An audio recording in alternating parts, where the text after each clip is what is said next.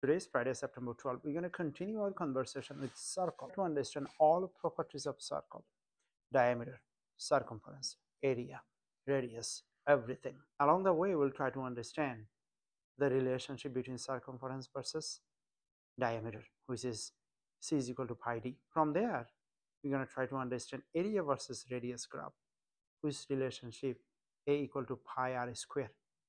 But you cannot get any slope is because it's quadratic relationship, so we're going to linearize it by squaring the x-axis, which is radius r square. So area versus r square, linearize the quadratic relationship to a linear relationship, so you get the slope, which is pi. Small circle s1, and you have a big circle s2.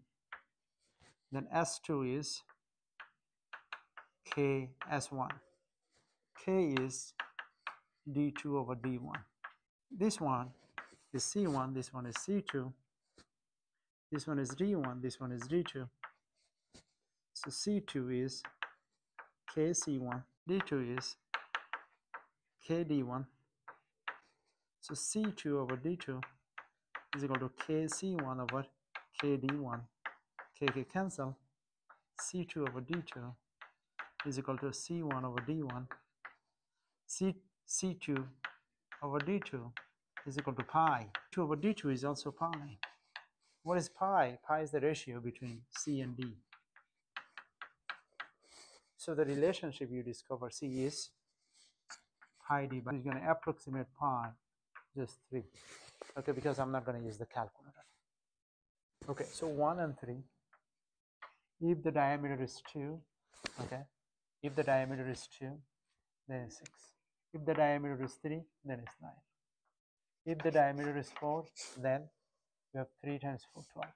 Okay, 1 give you 3, 2 give you 6, 3 give you 9, 4 give you 12. Your point coming from the base fit line, so I'm going to use this. Okay, so this is d1 comma c1, so I'm going to say this is 1.5, 4.5. okay, I'm going to take one more point, so this is 3.5, 5.5 minus 4.5, 3.5 minus 1. So slope is 3. All right, now I'm going to find the percent error.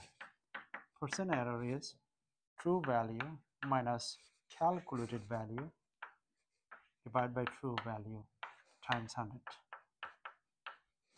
So the true value is 3.14 minus 3 divided by 4.5, which is less than 5. That's fine. We're going to go to area versus r.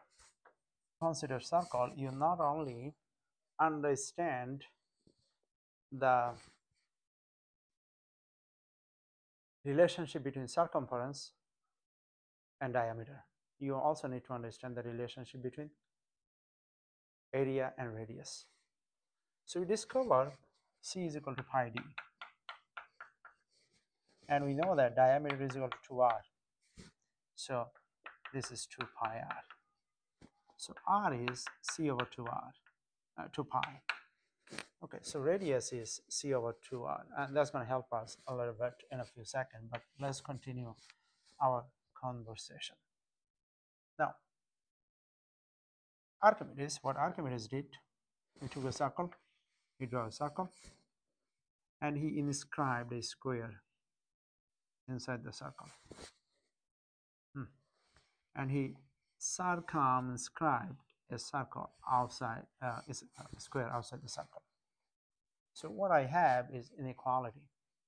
That means the area of circle is less than area. We're going to call out, but this is called circumscribe, but I'm going to call area out and area in. What is area inside? Inside means this one. Okay, let's find area inside. To find area inside, we're going to write this one as this one. Let's draw this one here, and let's draw the circle here. Okay, so you can go back and forth when you need. This one has side, right? So the diameter of the circle is this one. This is the circle. So the diameter of the circle is 2r. Circle is 2r. Okay, we're gonna start our conversation with diameter of circle 2r. Then what we're gonna do is that if this is s, what is this one? The distance from here to here is d square is equal to s square plus s square. So d square is equal to 2s square. So we're going to square root everything. So d is equal to 4 square root 2 and then s. Okay, so you have square root of s square root 2. So now d you're going to replace by 2r. So s is equal to d over square root of 2. So d is 2r square root of 2. You rationalize it. Okay, by rationalizing these two cancel. So s is equal to r square root of 2. So area, so you're gonna write area of this one is s square. Area of square is s square, right? Area of square is s square. So what is s? R square root of 2 square. What is that? That is 2r square. So you're going to replace this one by 2r square. 2r square. So area of the circle is greater than 2r square, which is true. You're going to prove that. Now you're going to do the bigger one, this one. How can you do that? Okay, so you can do that here on the top. You have the diameter. So the diameter of the circle is 2r. What is the area? Area is still s square. So then area of the circle, area of the square is 2r square. So area of s is 4r square. So you're gonna write 4r square. This 4 is, oh, okay, 1 second.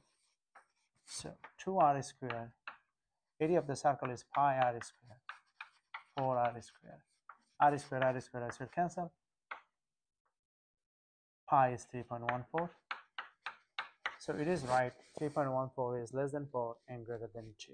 Now we're going to draw the graph. Table, we have now R and A. 1. I'm starting from this one. 0, 0, 1, 3, 1, 3, 5, 7, 2, 12. Wow, this is perfect quadratic.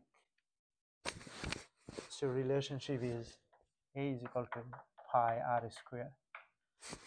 So we're gonna linearize it. How we can relinearize it? We're gonna be squaring this one. And see, that's help. So this is r square and this is of course area. We're gonna linearize it. So this is r square and this is A. So if r is 1, r square is 1 square, so this is 1. And the area is 3. So just 2. And that is 7.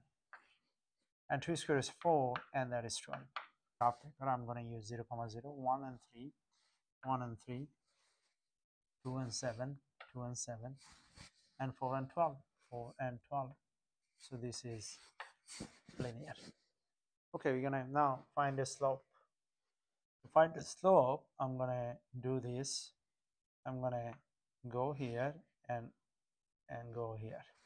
So this is 1, this is, I have 1 comma 5 comma 5.5. Go something like 2.6, and I'm gonna go something like 9. So 2.6 comma 9. So I have slope is 9 minus 5.5, and I have 2 comma 6 minus 1.5. So I have 1.1, 3.18. So percent error is 3.18 minus 3.14, 3.14 times 100%, absolute answer. So we linearize it from quadratic to linearizing it. Now the relationship is, again, the slope is pi. Okay, because we linearize it by squaring it.